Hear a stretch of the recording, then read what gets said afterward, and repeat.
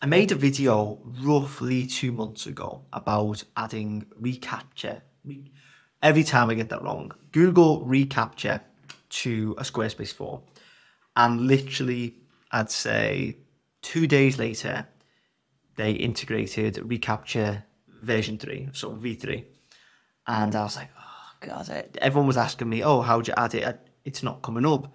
The way you showed now doesn't work. And so I've had to explain in the comments. Actually, they've just brought out a much easier way to integrate everything. So I'm going to hop on over to the screen and I'm going to show you how to do it. Hopefully this will clear everything up and it will literally take like 10 seconds. So let's hop on over. Okay, so to add reCAPTCHA, all we need to do is add a form. So if we go onto whatever page that we want to add it to, click edit, and then we add a form. Let me just get this out of the way. Okay, so let's just say we want to put it in here.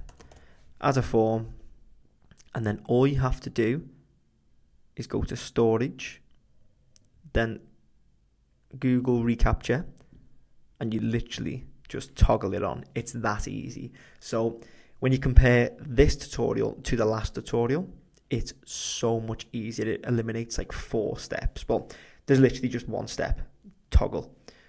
So you're not actually missing anything. I had people commenting saying, Sam, it's not giving me any confirmation or anything like this. Well, that's because you don't need any. You literally just toggle it. And that's that. So if you found this useful, please make sure to leave a like, hit subscribe, and check out all of the Squarespace resources in the description below.